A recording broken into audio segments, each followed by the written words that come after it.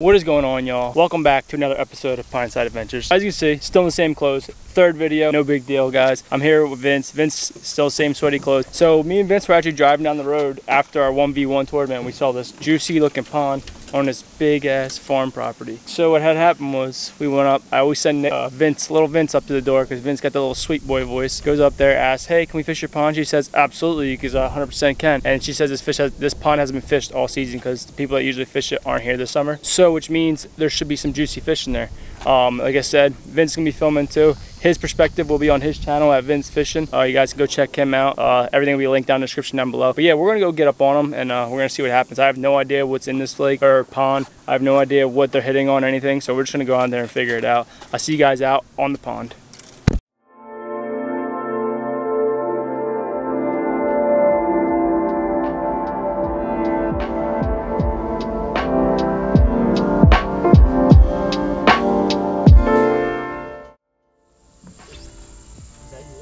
No. No, it wasn't.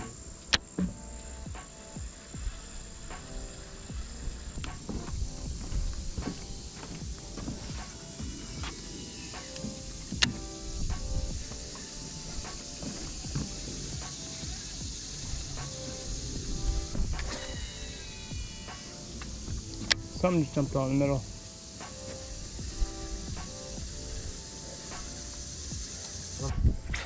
What, just got bit by a water moccasin? Yeah. And Well, catching 37 pounds. You know what I saw?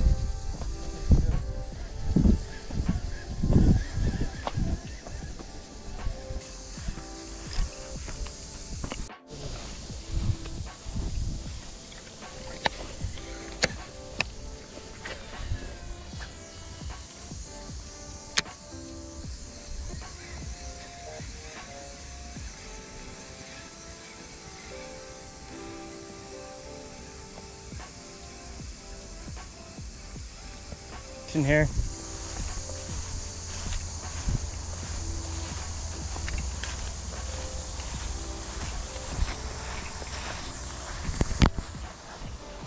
So we're out on this lake right now, or the pond I should say, and it does look sauce, but like a lot of good structure. But for the size of the pond, I think we should already have a hit, and I haven't got hit on once yet. So I think we're actually gonna go try and find a different pond to go to. It'll probably be our last pond we hit today, and yeah, we'll figure it all out. But this pond is definitely juiced up. I mean, I just don't think it has bass in it, honestly. And if there is, they're just pretty spread out, and there's not that many. And we're looking for that quick fight today, so we'll figure it out. All right, guys, what's going on? Actually, it's a couple days now past since me and Vince were at the farm ponds and pond hopping and 1v1 fishing and stuff like that. So I just want to take a little time now and just to tell you about farm ponds and how to get into them if you want to like get access to them. And honestly, it's real simple, as you can see in the video. I would consider just driving around, or just like we did, we were on Google Maps and you see a pond that you like, and if it's on someone's property, it's not illegal to knock on their door and ask them for permission to fish on the property. Now, if they do give you permission, it doesn't mean tell all your friends to go there and they all have permission as well. I would not highly consider that. You'll probably get the cops called on you. What you should do is when you go there, say, "Hey, I have my buddy that's with me. Do you mind if we go fishing on your property?" Obviously, we'll make sure we're respectful of the property and make sure everything's nice and clean and taken care of on that and all that good stuff. But you don't ever want to leave a mess, because you won't ever want to not be able to go back there. So basically what we did, we just drove up to people's houses that we thought had nice ponds, and most of them were people who had farms, and we just knocked on their door. I sent Vince, because you know, Vince being 15, 16 years old, you know, it's gonna be easier for them to say yes than it is someone who like me who's 25, you know, wanting to fish their ponds. So I sent Vince in there. Vince is the man. If you guys want to go fish a farm pond, just bring Vince fishing with you, and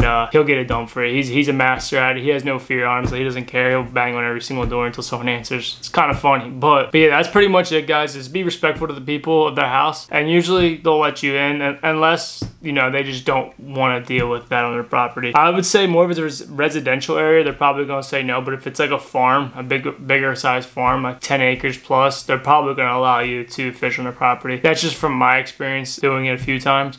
So that's the advice I take. Now, I'm no expert. I'm going to tell you I'm no expert, but I can tell you if you get access to a farm pond, it's freaking fun, and I highly suggest everybody should go and try at least once. I guarantee you'll want to do it again. On other notes, if you guys gotten this far in the video, I appreciate it. I really really appreciate you guys, you know, showing some love. The people that continue to watch these videos, support me, whatever, I really appreciate you. And I'm going to show you guys one of my sponsors I've been working with, and at Cannadips. I mentioned it before. Cannadips is a CBD company. It's like a packing a lip basically, but it's CBD and it's not nicotine or tobacco, so which, I mean, those agents that cause cancer and all that stuff are not in this, and it's not addictive. I like to use it personally because I have actually had a back injury, so I use anything that helps me with anti-inflammatories and all that stuff. So CBD actually helps with inflammation, and it's a natural anti-inflammatory. So me having 3 herniated discs in my back really helps me a lot. And if you guys also are like people that are trying to get off, you know, dipping tobacco and stuff like that, this is also a nice transition right here. It's called Cannadips, and I'm gonna leave all that in the description right here, and I'll leave that in the description down below. You can use my promo code JoeStrong_15 and you get 15% off your entire order. And not only will it help you save money, but it helps me build better content, because they do, like I said, they send me out free products, and they also pay me a little bit too to promote their products when people use my code. So it's a win-win situation for both of us.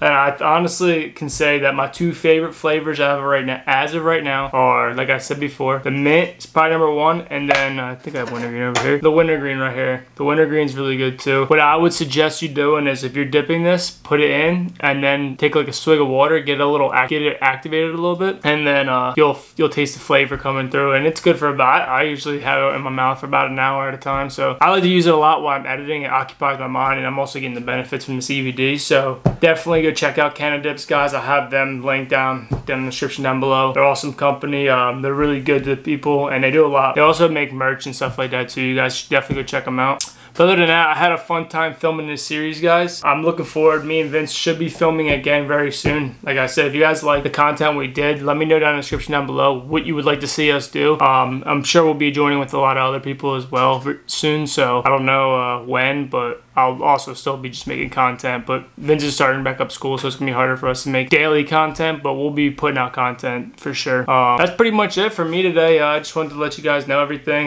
Wrap this video up. I know the last farm pond wasn't the best, but you know what? It is what it is. It happens, and not every farm pond's gonna be juiced up like you think they are gonna be. So with that being said, if you guys aren't already subscribed, smash the subscribe button down below. Post Monday, Wednesday, Friday, and I'm gonna sign out now. So peace.